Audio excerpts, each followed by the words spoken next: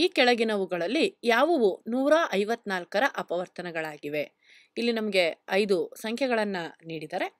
ಈ ಸಂಖ್ಯೆಗಳು ಈ 154ರ ಅಪವರ್ತನಗಳಾಗಿವೆಯೇ ಇಲ್ವೇ ಅಂತೇಳಿ ನಾವು ಕಂಡುಹಿಡಬೇಕಾಗಿದೆ, ಪತ್ತೆ ಹಚ್ಚಬೇಕಾಗಿದೆ. ಅದನ್ನು ಹೇಗೆ ಮಾಡೋದು? ಈಗ 2 ರೀತಿ ಮಾಡಬಹುದಾಗಿರುತ್ತೆ. ಈ ಕೊಟ್ಟಿರುವ ಸಂಖ್ಯೆಗಳ ಅಪವರ್ತ್ಯವಾಗಿ ಏನಾದರೂ 154 ಬಂತು ಅಂತ ಹೇಳಿದ್ರೆ, ಮಲ್ಟಿಪಲ್ ಆಗಿ ಬಂತು ಅಂತ ಹೇಳಿದ್ರೆ, ಆಗ ಈ ಸಂಖ್ಯೆಗಳು ಇದರ ಅಪವರ್ತನಗಳಾಗಿವೆ ಅಂಥೇಳಿ. ಅಥವಾ ಇಲ್ಲಿ ಕೊಟ್ಟಿರುವಂತಹ ಯಾವ ಸಂಖ್ಯೆಗಳು 154ನ್ನು ನಿಶೇಷವಾಗಿ ಭಾಗ ಮಾಡ್ತಾವೋ ಆ ಸಂಖ್ಯೆಗಳೆಲ್ಲವೂ 154ರ ಅಪವರ್ತನಗಳಾಗಿವೆ. ಈಗ ಇಲ್ಲಿ ಕೊಟ್ಟಿರುವ ಸಂಖ್ಯೆಗಳಲ್ಲಿ ಮೊದಲಿಗೆ 3ರಿಂದ ಭಾಗ ಮಾಡೋಣ. ನಾವು ಆ್ಯಕ್ಚುಯಲ್ ಡಿವಿಷನ್ ಮಾಡದೇ ಸಹ 154 3ರಿಂದ ಭಾಗ ಆಗತ್ಯೇ ಇಲ್ವೇ ಅಂತ ತಿಳಿಬೋದು ಬಾಧ್ಯತಾ ನಿಯಮವನ್ನು ಅನುಸರಿಸಿ. ಅಂದರೆ ಈ ಸಂಖ್ಯೆಯ 154ರ ಅಂಕಿಗಳ ಮೊತ್ತವನ್ನು ಕಂಡಿಡಿದಾಗ ಆ ಒಂದು ಅಂಕಿ 3ರಿಂದ ಭಾಗ ಆಯಿತು ಅಂತ ಹೇಳಿದ್ರೆ 154 ಸಹ ಭಾಗ ಆಗುತ್ತೆ ಅಂತೇಳಿ. 1 + 5 ಅಂತ ಹೇಳಿದ್ರೆ 6 ಆಯಿತು. 6 + 4 ಅಂತ ಹೇಳಿದ್ರೆ 10. 10 3ರ ಮಗ್ಗಿಯಲ್ಲಿ ಬರೋದಿಲ್ಲ, ಅಂದರೆ 3ರಿಂದ ಭಾಗ ಆಗೋದಿಲ್ಲ. ಹಾಗಾಗಿ 154 ಸಹ ಭಾಗ ಆಗೋದಿಲ್ಲ. ನೀವು ಬಾಧ್ಯತಾ ನಿಯಮವನ್ನೇನಾದರೂ ಮರ್ತಿದ್ದೀರಿ ಅಂತ ಹೇಳಿದ್ರೆ ಆ್ಯಕ್ಚುಯಲ್ ಡಿವಿಷನ್ ಮಾಡಬಹುದು. 3 5 15, ಇನ್ನು 0. ಈಗ 4ನ್ನು ಇಳಿಸ್ಕೊಳ್ತಾ ಇದ್ದೇವೆ. 3 1 3, 15ರಿಂದ 15ನ್ನು ಕಳೆದಾಗ 0, ಅದು ನಿಮಗೆ ಗೊತ್ತಿದೆ. 4ರಲ್ಲಿ 3ನ್ನು ಕಳೆದ್ವಿ ಅಂತ ಹೇಳಿದ್ರೆ 1 ಬರ್ತಾ ಇದೆ. ನೀವು ಗಮನಿಸ್ಬೋದು 3 154ನ್ನು ಭಾಗಿಸ್ತಾ ಇಲ್ಲ ಅಂತೇಳಿ. ಇನ್ನು ಇದನ್ನು ಡಿಲೀಟ್ ಮಾಡೋಣ. ಹಾಗಾದರೆ 3 154ನ್ನು ಭಾಗಿಸ್ತಾ ಇಲ್ಲ ಅಲ್ವೇ? ಇನ್ನು 5ನ್ನು ನೋಡೋಣ. 5 154ನ್ನು ಭಾಗಿಸುತ್ತೆ. ನಮಗೆ ಗೊತ್ತಿದೆ 5 ಒಂದು ಸಂಖ್ಯೆಯನ್ನು ಭಾಗಿಸ್ಬೇಕು ಅಂತ ಹೇಳಿದ್ರೆ ಆ ಸಂಖ್ಯೆಯ ಬಿಡಿ ಸ್ಥಾನದಲ್ಲಿ 0 ಅಥವಾ 5 ಇರುತ್ತೆ ಅಂತೇಳಿ, ಅದು ಬಾಧ್ಯತಾ ನಿಯಮ. ಅಥವಾ ನೀವು 5ರ ಮಗ್ಗಿಯನ್ನು ನೆನಪಿಸ್ಕೊಂಡ್ರು ಸಹ 5 1 5, 5 2 10, 5 3 15, 5 4 20 ಹೀಗೆ ಮುಂದುವರಿತಾ ಹೋದ್ರೆ ಈ 5ರ ಅಪವರ್ತ್ಯಗಳಲ್ಲಿ ಬಿಡಿ ಸ್ಥಾನದಲ್ಲಿ 5 ಅಥವಾ 0 ಇರುತ್ತೆ. ಹಾಗಾಗಿ ಈ 5ರಿಂದ ಭಾಗ ಆಗ್ತಾ ಇದೆ ಅಂತ ಹೇಳಿದ್ರೆ 154, ಅದರ ಬಿಡಿ ಸ್ಥಾನದಲ್ಲಿ 0 ಅಥವಾ 5 ಇರಬೇಕು. ಇಲ್ಲಿ 4 ಇರೋದ್ರಿಂದ ಈ 154 5ರಿಂದ ಭಾಗಿಸಲ್ಪಡ್ತಾ ಇಲ್ಲ. ಹಾಗಾದರೆ 5 ಸಹ 154ನ್ನು ಭಾಗಿಸೋದಿಲ್ಲ. ಇನ್ನು 6, ಯಾವ ಸಂಖ್ಯೆಗಳು 2 ಮತ್ತು 3 ಈ 2ರಿಂದ ಭಾಗಿಸಲ್ಪಡ್ತವೆ ಅವು 6ರಿಂದ ಸಹ ಭಾಗಿಸಲ್ಪಡ್ತವೆ.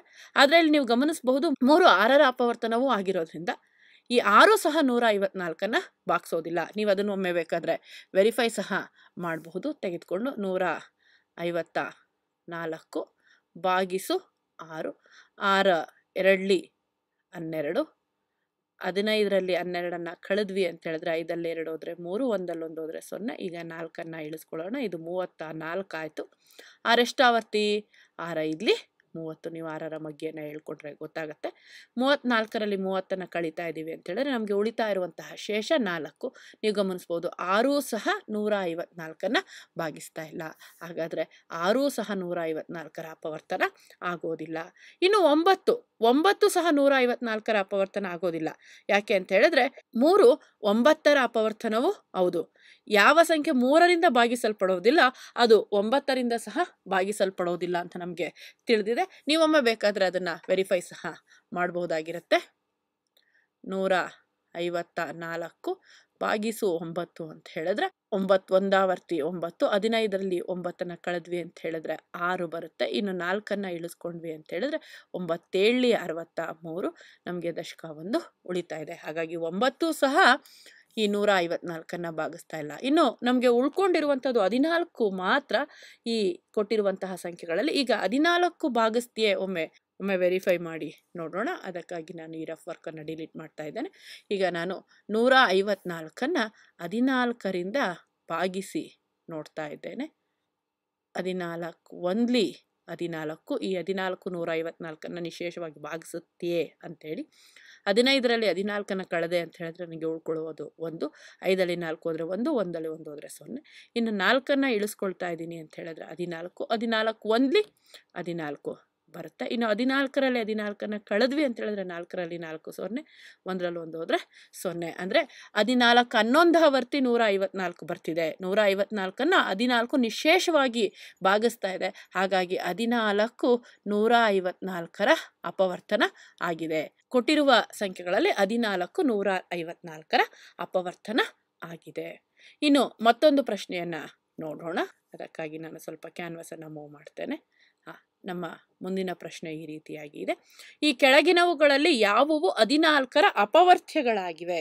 ಇಲ್ಲಿ ನಮಗೆ 5 ಸಂಖ್ಯೆಗಳನ್ನು ನೀಡಿದ್ದಾರೆ. ಈ 5 ಸಂಖ್ಯೆಗಳಲ್ಲಿ ಯಾವ ಸಂಖ್ಯೆ 14ರ ಅಪವರ್ತ್ಯಗಳಾಗಿವೆ, 14ರ ಮಗ್ಗಿಯಲ್ಲಿ ಬರುತ್ತೆ, ಮಲ್ಟಿಪಲ್ಸ್ ಆಗಿವೆ ಅಂಥೇಳಿ. ಅದನ್ನು ನಾವು 2 ರೀತಿ ಮಾಡಬಹುದು. 14ರಿಂದ ಕೊಟ್ಟಿರುವ ಸಂಖ್ಯೆಗಳನ್ನು ಭಾಗಿಸಿ ನೋಡಿದಾಗ ಅವು ನಿಶೇಷವಾಗಿ ಭಾಗಿಸಲ್ಪಟ್ಟವು ಅಂತ ಹೇಳಿದ್ರೆ ಆಗ ಆ ಸಂಖ್ಯೆಗಳು 14ರ ಅಪವರ್ತ್ಯಗಳಾಗಿರ್ತವೆ. ಅಥವಾ 14ರ ಮಗ್ಗಿಯನ್ನು ಬರೆದುಕೊಂಡು ಆ ಮಗ್ಗಿಯಲ್ಲಿ ಯಾವ್ಯಾವ ಸಂಖ್ಯೆಗಳು ಬರ್ತವೆ, ಅಪವರ್ತ್ಯಗಳು ಯಾವ್ಯಾವು ಬರ್ತವೆ ಅಂತೇಳಿ ಪರೀಕ್ಷಿಸಿದ್ರೆ ಆಗ ಅವು 14ರ ಅಪವರ್ತ್ಯಗಳಾಗ್ತವೆ. ಈಗ 2ನೇ ಉದಾಹರಣೆ ನಮಗೆ ಸುಲಭ ಅನಿಸುತ್ತೆ, ಹಾಗಾಗಿ ನಾನು 2ನೇ ಉದಾಹರಣೆಯನ್ನು ಪ್ರಾರಂಭ ಮಾಡ್ತಾ ಇದ್ದೇನೆ. ಈಗ 14ರ ಮಗ್ಗಿಯನ್ನು ಬರಿತಾ ಇದ್ದೀನಿ.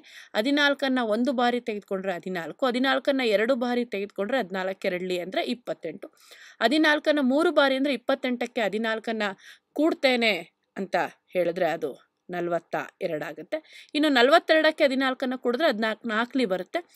14 ಅಂದರೆ 2 4 6, 4 1 5 56 ಆಯಿತು. ಇನ್ನು 14 5 ಬಾರಿ ತೆಗೆದುಕೊಳ್ತೇವೆ ಅಂತ ಹೇಳಿದ್ರೆ 56ಕ್ಕೆ 14ನ್ನು ಕೂಡಿದ್ರೆ 70 ಬರುತ್ತೆ.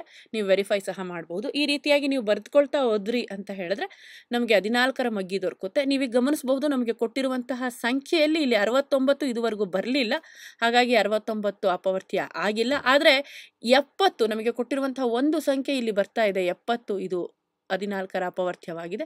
ಇನ್ನು 75 ಬರಲಿಕ್ಕೆ ಸಾಧ್ಯ ಇಲ್ಲ, ಯಾಕೆಂದರೆ ನಾವು ಮುಂದಿನ ಸಂಖ್ಯೆ ಗೊತ್ತಾಗಬೇಕು ಅಂದರೆ 14ನ್ನು ಸೇರಿಸಬೇಕು, 14 ಆರ್ಲಿ ಅಲ್ವಾ, ಹಾಗಾಗಿ 75 ಸಹ ಇರೋದಿಲ್ಲ. ನೋಡೋಣ 80 85 ಬರುತ್ತೆಯೇ ಅಂತೇಳಿ.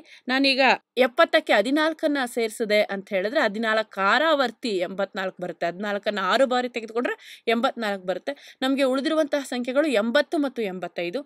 80 ಸಹ ಬರೋದಿಲ್ಲ, 85 ಸಹ ಸಾಧ್ಯ ಇಲ್ಲ. ಯಾಕೆಂತ ಹೇಳಿದ್ರೆ ಇಲ್ಲಿ 84 ಇದೆ, ಇನ್ನು ಮುಂದಿನ ಸಂಖ್ಯೆ ಖಂಡಿತ 85 ಆಗಿರೋದಿಲ್ಲ ಅಂತ ನಿಮಗೆ ಗೊತ್ತಿದೆ. ಹಾಗಾಗಿ ಈ ಎರಡೂ ಸಹ 14ರ ಅಪವರ್ತ್ಯಗಳಾಗಲಿಲ್ಲ. 70 ಮಾತ್ರ 14ರ ಅಪವರ್ತ್ಯ ಆಗಿದೆ. 70 14ರ ಅಪವರ್ತ್ಯ ಆಗಿದೆ.